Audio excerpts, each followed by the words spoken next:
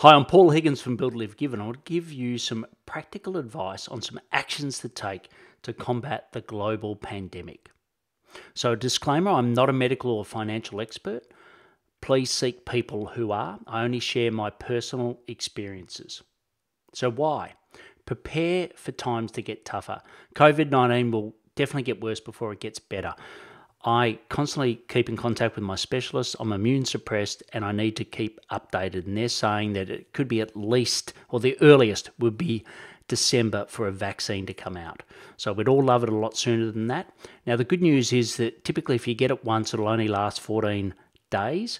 And also, it's unlikely you only get it a second time. And 18% of the deaths at the moment are above 80. So there's 5 deaths known in Australia at the moment. And of those 5, 3 were in the same nursing home. So, and they were all above the age of 80. So, it's definitely a controllable risk. Everyone handles stress completely differently. So you'll get clients that react differently to what you are doing and vice versa. And, face-to-face has already declined, so that'll continue. And also there's potential of homeschooling, which will make times a little tougher. Be positive about the future, though. It will end. So 1 year, if it lasts 1 year, at the worst, it's 1.2% of an average lifespan, which is, 80 years or 78 years. Changes you make will help future years. And it's also a brilliant time to unite and help each other. So, hang in there. It will improve. So how? What are we doing? So the first thing is look after yourself. Okay, so avoid crowds where possible, wear gloves in public places, focus on the 5 energy drivers to keep your immune system up, talk to significant others about the impact that it's having on them, especially if you've got elderly parents or grandparents, and talk to your financial advisor if you are really nervous about your personal finances.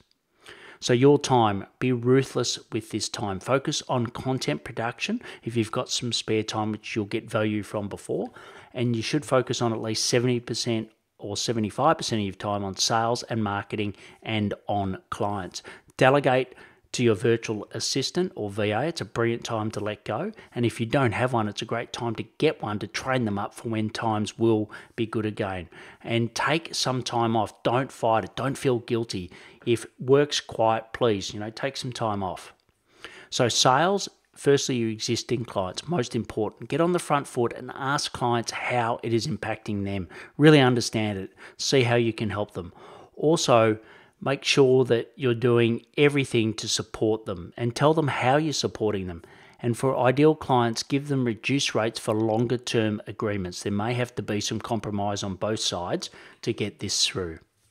Next is new sales. So remove all the leads which are not your ideal clients. I had a massive purge where I was still following up on people that weren't ideal. Set aside time to follow up though, each and every day.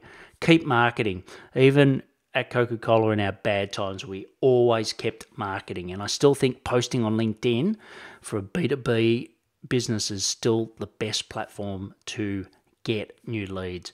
And connect with people and leverage your network to help each other. Your business model. So it's pretty obvious for most of you, but you're going to have to move to online. So it's a great time to test that model. Zoom for meetings and group training, I highly recommend. You can get the pro version, which I think is about $15, $14.99 or $95 USD a month.